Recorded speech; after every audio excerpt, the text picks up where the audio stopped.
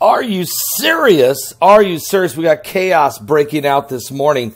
In Sydney, Australia, we've got a stabbing. A man went on a stabbing rampage, first killing a woman in an apartment. Apparently, he ran outside of the apartment down the street, stabbing and wounding severely another woman, and then chasing other women with his knife, trying to stab others. Fortunately, people on the street, pedestrians on the street, tackled this man and pinned him down and held him until the police and authorities got there to take him away and restrain him.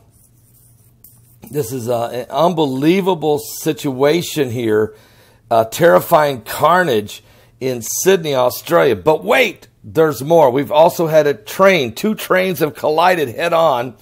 CSX trains north of in Ohio, north of Cary, Ohio, this morning. 25 cars have derailed. The locomotive also derailing. According to CSX, reported that the incident occurred at about 5:15 a.m. this morning, according to WNDOT. But the county sheriff is saying this is a very serious situation because of some of the cargo on one of the trains. So we're going to wait and find out what's going on here. But most of these cars contained regular cargo, but there was some chemicals involved. So we'll wait and see what the whole situation is there. That's 2 trains colliding just outside of Cary, Ohio. And then we have a situation just been confirmed this morning in North Dakota. We got anthrax. Agricultural officials are saying that anthrax has been confirmed in a group of cows in a pasture in eastern Billings County, North Dakota. This case was confirmed. It's North Dakota's first reported case of anthrax this year. North Dakota State veterinarian Susan Keller said that the producers in the Billings County and surrounding areas should check with the veterinarians to see if they should start vaccinating the cattle in that area, as this is several cows, a group of cows, have been confirmed with anthrax. So we got that situation going on right now as well. And there's been a terrible bombing this morning, early this morning. A large fire breaks out at a weapons depot after a Iraqi militant group causing explosions that could be heard all across Baghdad, killing 1 person, injuring 29. The authorities are saying it looks like it looks like that Iraq and Afghanistan are now starting to have the problems again. Here we go. As the Americans are drawing down in Afghanistan, we're seeing the Taliban getting more and more and more aggressive, and also some of the radical groups that are in Iraq.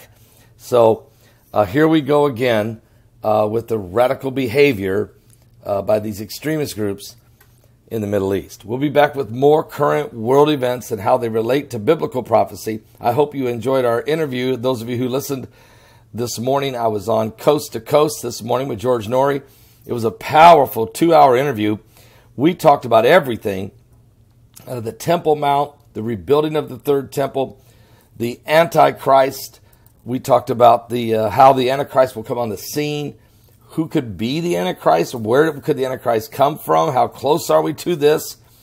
We talked about the red heifer update, the birth of 2 more new red heifers this year. What does that all mean? The peace deal, Kim Jong-un, wars, rumors of wars. We talked about Cascadia, the subduction zone, earthquake swarms in California. What does that mean? Planet X, Nibiru, the radioactive red dust in Antarctica.